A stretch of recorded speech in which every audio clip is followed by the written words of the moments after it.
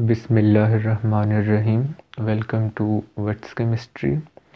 In today's session, we will discuss the retroanalysis and synthesis of para-aminobenzoic acid. Alright, you may also call it as 4-aminobenzoic acid.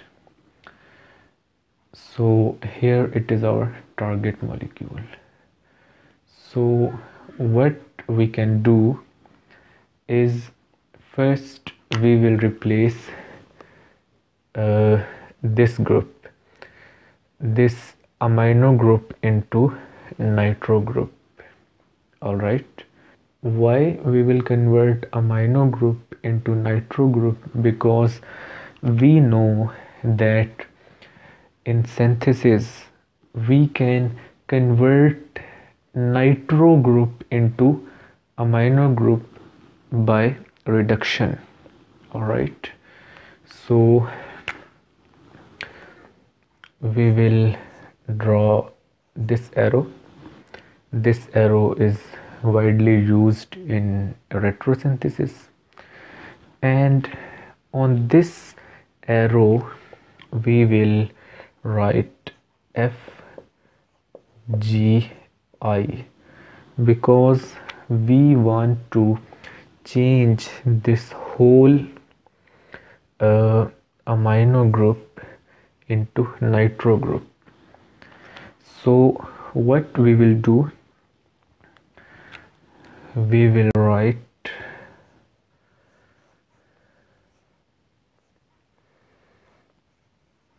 COH and NO2. So here it is our para-nitrobenzoic acid or 4-nitrobenzoic acid. Now the question is that how we can convert this nitro group into amino group. How we can do this? We can do this by reduction. How the reduction is taken place? We add tin and HCl, so we reduce this molecule into this one. All right, so here is our first step of retrosynthesis of this target molecule. Now in the next step, what we'll do, we will remove or change this group. Why? Because we know that nitro means NO2 is a meta-directing group, and COH means carboxyl group is also a meta-directing group. Neither this group can allow this group on para position, nor this group can allow this group on para position. So now we will change this molecule. So we will put this arrow. Now again we can write FGI, means functional group interconversion, and our molecule will be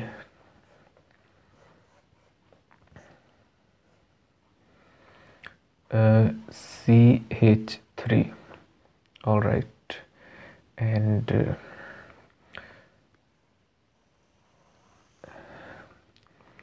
here NO2. Now here you can see that we have changed this group into alkyl group or methyl group. All right, this group has been changed into methyl group. Now the question is that how we can convert this group into benzoic acid. So the solution is very simple.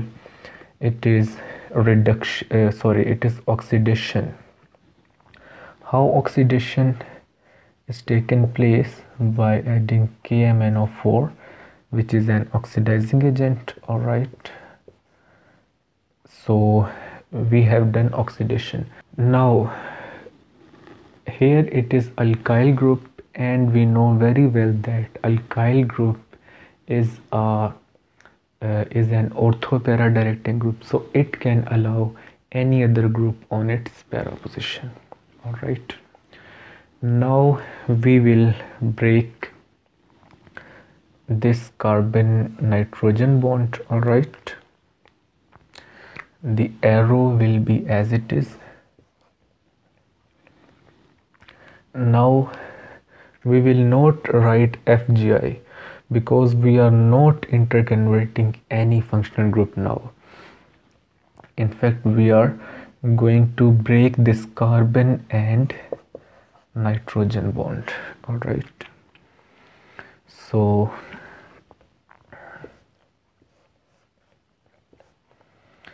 here it is alkyl group as it is, and you know that. Now the question arises that when we will do its synthesis, means we have to convert this alkyl benzene into this one. So how can we convert? How can we add this nitro group to this benzene ring? So the solution is very simple. You can use nitric acid, which is a famous nitrating agent in the presence of sulfuric acid. So we can easily do nitration of this toluene. All right, now final step, that we want to convert this toluene into simple benzene, simple ring. So the solution is very much simple. What we are going to do, we're going to break now this carbon bond. So what we will write on the arrow, we will write carbon. All right, and how we will do it, here benzene ring plus. Now the question arises that how can we convert this benzene ring into toluene? How can we add alkyl group on this benzene ring? The solution is very simple. You have heard about Friedel-Crafts alkylation. So how Friedel-Crafts alkylation is done? By adding methyl halide or methyl chloride in the presence of anhydrous AlCl3. So this benzene ring is converted into toluene. So both of these reagents, benzene and methyl chloride, are easily available in the lab, so we do not need to break it further. So our retro analysis is completed. Now we will do its synthesis, means now we are going to move from this benzene ring to our target molecule, p-Aminobenzoic acid. So friends, now we will do synthesis of our target molecule, which was p-Aminobenzoic acid or 4-Aminobenzoic acid. All right, so we will start from our simplest reagent, which is easily available in lab, and that is, you know very well, benzene. All right, Now we will do Friedel-Crafts alkylation, means we will add methyl chloride in the presence of anhydrous AlCl3.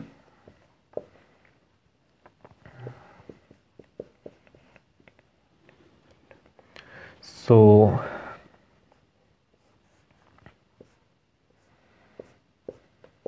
this methyl group will be added on any of the positions. It is our first step of synthesis. Now what we'll do its nitration. All right, so how nitration is taken place, we will add nitrating agent, which is HNO3, nitric acid, in the presence of H2SO4. Then, as you know, as I have told you earlier, that alkyl group is an ortho-para directing, so a nitro group will be added on its para position as a major product. So remaining positions as it is, and here it will be added nitro group. All right, now in the next step we will do oxidation, means this alkyl group will be converted into this carboxyl group. All right, how it is done, we add KMnO4 and oxidation is taken place. So this CH3 is converted into COOH and NO2 as it is. So friends, now the last step is that we want to convert this nitro group into amino group, or in other words, we want to do reduction. So how reduction is taken place, you know very well that we add tin and HCl. All right, so reduction is taken place. So here COOH and here amino group. So you can see that in such a way we have prepared our target molecule, which is p-Aminobenzoic acid. Here it is our target molecule, and do not get confused with this COOH. What is COOH? It is actually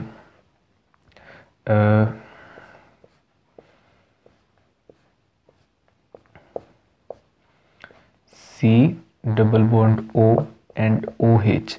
This is written as COOH. All right, so friends, I assume that you have liked our lecture. For more interesting chemistry lectures and videos, subscribe to our channel What's Chemistry on YouTube and press the bell icon. Thank you.